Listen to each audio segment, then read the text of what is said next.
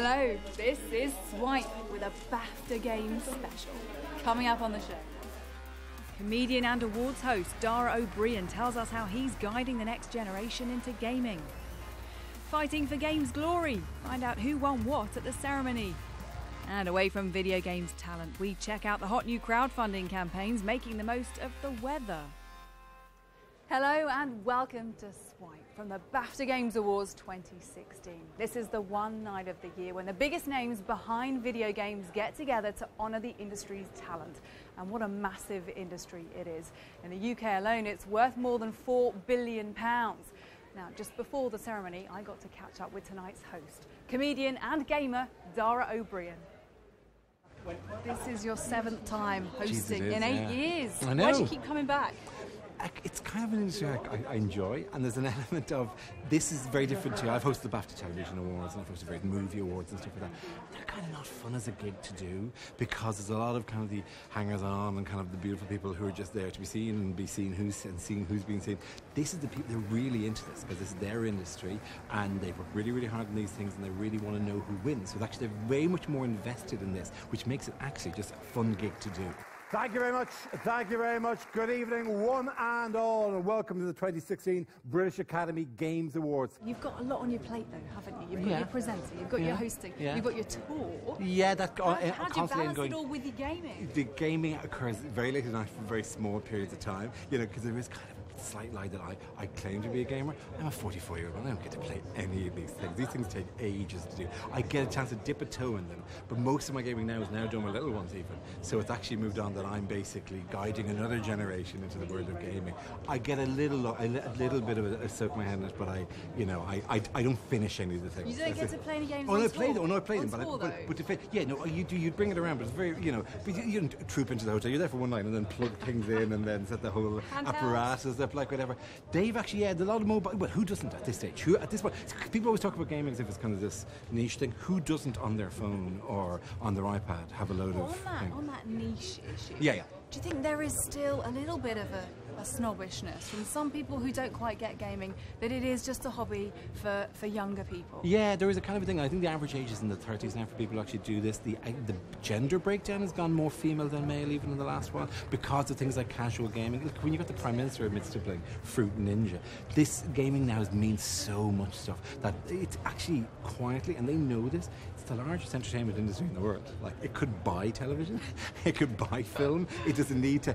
What it doesn't have, obviously, it doesn't have the star, so it won't get, the red carpet won't be rammed with people in frocks on something like that.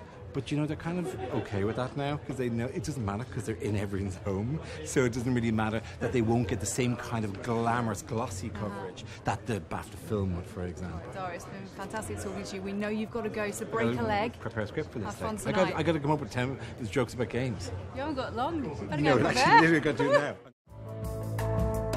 Coming up in a bit, we'll be checking out the smart bottle that makes water out of air and light. That's along with some of the week's other tech news.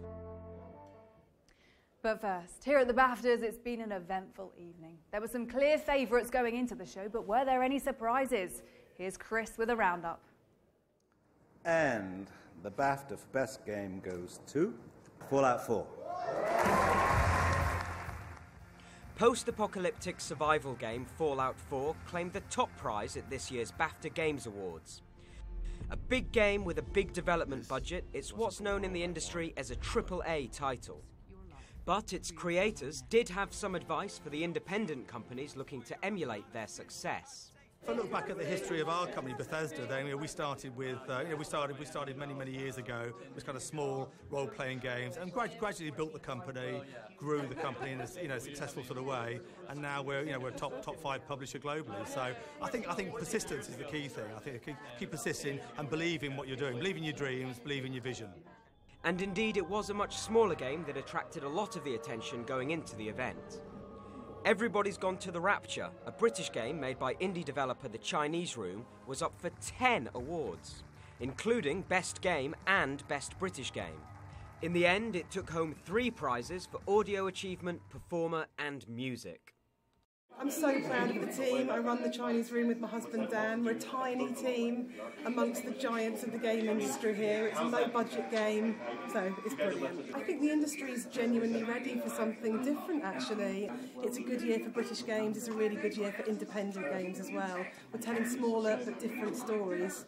Other nominations for Best British Title included a prison construction and management simulator, and an interactive movie-style game that sees you solve a mystery using taped police interviews. But it was an American superhero that would fly the flag for Britain.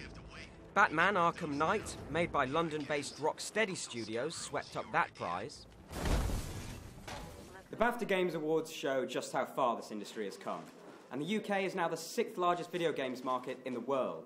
But not every developer in this country is having success. Earlier this year, Microsoft cancelled the upcoming fantasy game Fable Legends and closed the Guildford-based studios working on it, while Sony followed suit by shutting down Evolution Studios in Cheshire, which specialised in racing games. And just last week, Activision, the team behind the popular Guitar Hero series, announced a number of UK layoffs. While big companies might be prone to the occasional setback, it's clear that the UK's indie scene remains strong. And with more nominations on the night than anyone else, the team behind Everybody's Gone to the Rapture are proof of that. Chris Creegan, Sky News. Well, as you saw in Chris's piece there was a real mix of contenders hoping to walk away with the Best Game Award this year. So we thought it was worth taking a closer look at some of those nominations with our games expert, Lucy James. So The Witcher 3 is a Polish role-playing game where you take on the role of Geralt of Rivia, who is essentially a monster hunter for hire, and it was incredibly well received critically because it's this huge open world, and usually these kind of games, they're filled with a lot of space. But The Witcher, I mean, you would walk around and you could turn a corner and there'd be something to see, something to do, someone to talk to, and that person would usually be a really memorable character. And the combat was a lot of fun because the Witchers, they're sort of mutants and they have half magical powers. So it was kind of, in terms of a fantasy RPG, it was the best of all worlds, really. Its character of Geralt sort of was a vessel that people could put themselves into and play as. And it's always just nice to take a big sword out and kill a giant griffin or, you know, make potions. And there's even some ladies in there that you can have relationships with. It was a lot of fun, and I'm really glad it's getting recognition at that. The Witcher. Metal Gear Solid 5 is probably one of the best stealth games I've ever played. There was a lot of stuff going on with its development and a lot of key staff members left, like right at the end. Very messy, and I kind of hope that that hasn't sort of detracted from what is an incredible game. A lot of people will say that the latter third maybe isn't as up to snuff as the rest of it was, but honestly, you will find yourself pouring hours into that game, determined to get that S-rank rating, going around Afghanistan, killing as many evil infiltrating spies as you can. It's an incredible game, and it's sort of testament to Kojima Productions because it had a very long development period, and it came out and it was great, and Metal Gear fans loved it, and you had a dog on your team and a horse and a silent sniper. It was honestly a lot of fun. If you'd have told me last year that one of my favorite games would be a car game mixed with football, I don't know what I would have told you, but that was certainly the case with Rocket League, because it is so much fun. So you basically play a game of football, usually four-a-side, but instead of having players, you have cars. And the ball has kind of like augmented gravity. Like if it goes up into the air, it hovers a little bit too long, and it's nice to sort of get to grips with. But soon you'll find yourself going on YouTube trying to find out hints and tricks, because there's a thing you can do where you can, you know, like boost forward and then jump at a certain time and do a flip. And it is one of the most fun multiplayer games I've ever played. It's incredible, and I mean, it was free for a long time on PlayStation Plus. It was free for a month, and just it gathered such an incredible momentum, such an incredible community came out of it. And honestly, Psyonix did such a brilliant job with Rocket League. Now, time for a quick roundup of some of this week's other tech news. Take a look at the bottle that creates water out of thin air. Fontus works by capturing moisture, then condensing it into safe drinking water. It uses solar energy. The makers say you can clip it to your backpack and have it fill up with water while you're hiking. The project's crowdfunding on Indiegogo.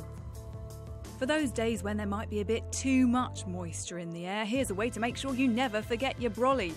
Umbrella connects to your phone and sends you alerts when rain is on the way, reminding you to take it out with you. The makers who launched the project on Kickstarter this week boast its ability to stay strong in windy weather too. And here's another crowdfunding project making the most of the weather. Watley is a solar-powered water purification machine and power station. The campaign on Indiegogo is raising money to take one to Ghana, Nigeria or Sudan to give communities sustainable water, electricity and connectivity. And a new app's launched that lets you send money in the same way you'd send a text message. Your friends and family don't even need to be registered users to receive it. Circle has no cash limit and doesn't charge fees to move money instantly between the US and UK. Well, that's it for this week. Take a look at Sky News on mobile, iPad, catch-up and Sky Q for all the latest tech news throughout the week. We'll see you again next time. Bye-bye.